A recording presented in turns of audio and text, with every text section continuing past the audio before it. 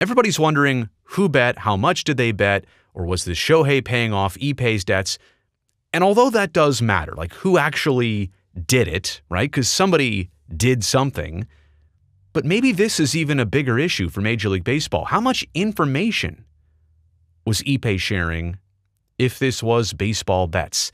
Insider type information. If, in fact, like I said, he was the one behind this and responsible for this. Because the actual wagers themselves, if it really was just Ippei betting on sports or even baseball, okay, that's that and that's isolated. But was there also some information being passed on?